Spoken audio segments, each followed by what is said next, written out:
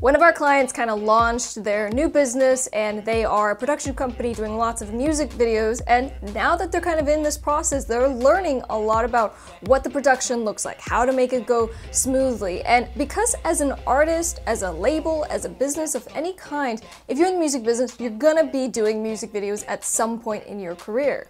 And to help you avoid some of the pitfalls that are very common with music video productions, today I wanted to give you an overview of what a typical music video process is going to look like, and really what even my law office does when we are overseeing these productions for our clients. So in today's video, I'm going to go over the basics of making a music video. Hi guys, I'm Miss Crystal. I'm an entertainment attorney, public speaker, and author of How to Keep Your Dukes Up in the Music Business. I'm the owner of Dukes Up Records, and most importantly, I'm an independent musician. Don't forget to subscribe, turn on those bell notifications so you don't miss our weekly videos helping you with your music career, getting you to that next level, and teaching you how to stay legally protected. By popular demand, we now have How to Keep Your Dukes Up in the Music Business as a direct digital download, meaning you can get the book directly to your device right now. And this is basically your A to Z guide. It's everything that you need to know from the day-to-day stuff of being an independent musician to understanding copyrights, understanding trademarks, and even we give you the contracts that you need in order to stay legally protected. So make sure you get your copy today. The link is down in the description below. Stepping outside the creative for a second, because when we talk about who is the most important person or the most important people on your team as far as creating the visual, of course, your director is going to be super important, your director of photography or your DP, meaning the camera guy, is going to be really important, but other than the creatives, the most important person on your music video team is your producer. And I would never ever have you do a music video if you don't have someone specifically dedicated to helping on the production side. So meaning this person is going to be helping with organizing, putting together a schedule, communicating with the team, scheduling meetings. It's everything having to do with the actual logistics of the shoot, which quite frankly, no one really wants to deal with. And if we don't have someone who's dedicated to this, that means that, the band might be working together, or the artist is kind of doing it. And it's fine, someone's gonna end up doing the job, but I find that with a lot of productions, before we actually get there, if there's at least a producer in place, then all of a sudden everything starts flowing a lot more smoothly, and then the day of the production goes so much better, and trust me, it's gonna be so much more fun if you're not kind of stressing about stuff that otherwise could have been dealt with ahead of time. From personal experience, when I first started, I was in my teens, and so, at that point, you have no money to pay anybody, so you certainly don't have money to pay a producer. So as an artist, and from my personal experience, you might step into that role, okay? And that's fine. But that means you are gonna have to do all of that work. It's not a whole lot of fun when you're trying to focus on the creative stuff, but at the end of the day, if you do need to step in and do it, just do it. But that means, of course, things like catering, things like crafty, right? So having like a table dedicated to, food and drink that the crew can have throughout the shoot. So be willing to take on that responsibility if you need to, but having someone to really help keep things organized is gonna make your life so much easier, especially if you are the artist. Trust me on this. Now, on more of the creative side, you are going to want to have a shot list and or a treatment, right? So when we talk about a treatment, I can even talk about my process, right? So when I'm writing a music video, sometimes I'll listen to the song and my treatment will be going through the actual music video and timestamping it. So I'll say, at 15 seconds, this is kind of what we're seeing. This is what's happening. And then at 45 seconds, and then at a minute and a half.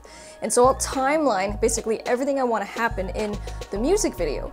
And from there, you're going to create your shot list. And the shot list is going to be, okay, so how do we actually achieve that whole story, or kind of what I was saying in the treatment?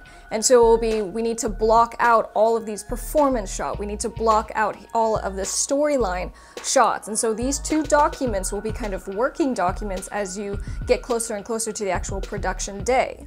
Now, if you're not that experienced with kind of writing a treatment, don't feel intimidated by it. The way I like to say is just kind of word vomit. So as you're thinking in your wildest dreams, what could this potentially look like? And then from there, we typically reverse engineer. So it's going to be, now we got to figure out, how do we actually achieve that? Where's the location going to be that we need to get in order to get this particular visual? Do we need to hire actors? What kind of crew do we need? And so you as the creative, you kind of coming up with that vision is the first step. But like I said, the treatment's going to evolve. And I've had all kinds of music videos where I write the treatment, it's so elaborate, it's so ridiculous because I basically want to do like a full-length feature film.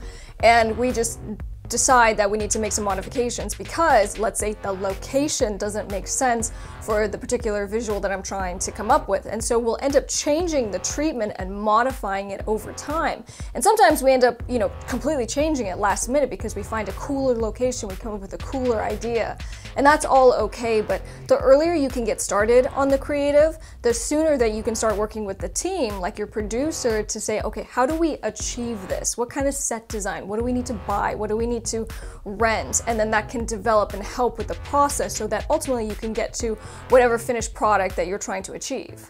As you get more experience, you're going to end up finding that you have to be very flexible as well. Like I said, there's going to be changes that need to happen as you're developing and figuring out how do we execute this vision. But, for example, we just shot a music video for a song off of my new album, and the music video went through several variations of the theme, of the style of what I wanted to accomplish, and ultimately by I think the third time that we had rescheduled it because of all these things that we ran into, all these problems, and we just found that we actually needed to completely redo the treatment, which of course artistically is kind of frustrating, but nonetheless you gotta be resilient and you gotta say, okay, it kind of sucks, but you're going to move on, you come up with something different, and then get excited about it and try to make it as good as you absolutely can. And so be flexible and understand that even prior to the production, you got to make changes, but on the actual production day, you're probably going to have to make changes as well because things happen. People don't show up, design doesn't show up, wardrobe malfunctions. And so, you kind of, with your shot list, you end up finding that you can have kind of the big vision of everything that needs to be accomplished, but in a more minimalistic, you got to make sure you get like performance shots, get a ton of performance shots. So if everything else goes wrong with the storyline, at least you have the main guts of the song of your singer singing the words and you can cut something together. And this is all stuff that you guys are going to learn with experience in shooting more and more music videos. The next thing that you guys need to keep in mind when it comes to your music video productions are contracts. There are two that you want to have on every single production. And we can even go above and beyond just that, but a minimum of 2 types of contracts. One is your location agreement, and the location agreement is very simple. It just says whether you're in someone's house or you're in a warehouse, wherever you are, that you are getting the permission to actually show that space in your music video. And I think that a lot of artists will go and shoot somewhere and obviously they get that consent. When someone gives you their verbal consent, that's called a limited license. It means they said you were okay to do it, but the problem is that if it's a limited license, that person can come back later and say, I changed my mind. I don't want you showing my location. And if you don't have a location agreement saying you get to use it and show it and they can't say anything about it, then technically they can get your video taken down. So it's a big deal. Make sure you have even the most simple location agreement giving you that consent and basically saying that they can't revoke it. And the second agreement is called a crew agreement. You can call it a production agreement, whatever you want to call it, but basically what it says is that the cast and the crew, everyone working on the production, are agreeing to a certain set of terms. Now, I'm not going to go through the entire agreement with you because that'd be a very long video, but basically a crew member agreement gives you ownership of what is created, right? So it's going to be things like the footage, it's going to be things like pictures. It gives you the right to show, of course, whoever's appearing in the video, but also the cast and crew for behind the scenes, right? So I don't know about you, but I love having behind the scenes and showing how we made the video afterwards. And so, you want to make sure you have permission to use what's called people's likeness, right? So you actually get to show them in the pictures. So if you don't have that authorization, again, someone can come back later and say, hey, I changed my mind. I don't want you showing me in your music video. And so you have to take down the video. So there's all kinds of like key terms that go into this type of agreement, but the point just being you want to make sure at a minimum you own the final music video and that there's not going to be a big fight with your director or your DP or anybody else that might have a claim to what you ended up creating together. And besides making sure that you own the final video, there's also the footage, right? So the individual files that you're going to get from your camera guy, and that's going to be used to actually edit the video together. And so we've run into problems where someone holds the footage hostage and they go, you have to pay me money, and then I have the only copy, and it's just like the craziest stuff that I've dealt with as an attorney, but the stuff happens. And so if someone didn't sign an agreement saying you own the footage, you own the final work product, I can't say anything about it, these are problems that you're potentially going to run into. So clear it up, have one simple agreement, and you're good to go. Although not a contract, kind of within the same realm of protecting yourself legally, have insurance whenever possible. And you can even go and get like a one-day insurance plan from some of these companies. I've Googled before and found a company, and it will just be liability insurance in case someone falls and gets hurt, in case someone breaks a certain piece of equipment and now they're coming after you to pay for it because the only reason they got hurt, the only reason they broke their camera was because they were there doing your music video. Make sure you also have a hard drive. Try to get a new hard drive for every single production. The wonderful thing, go on to Amazon, you can get a 2 terabyte drive, I think for 50 or 60 bucks now, so it's pretty inexpensive. And if you have a separate drive, then that means you can edit on that drive. That means that you can basically have everything contained and organized. So, you know, of course, drives get lost, things get broken, and so if you can try to have a new drive for every single production, that's a good idea. But also remember, you're gonna be sharing that drive, right? The editor's gonna have the drive, you know, at some point the director might see the drive. If you have extra projects on the same drive, that means other people are going to see your stuff. And just from a confidentiality, kind of standpoint, you want to make sure that you're kind of keeping things, you know, separate whenever possible. So try to get separate drives per music video.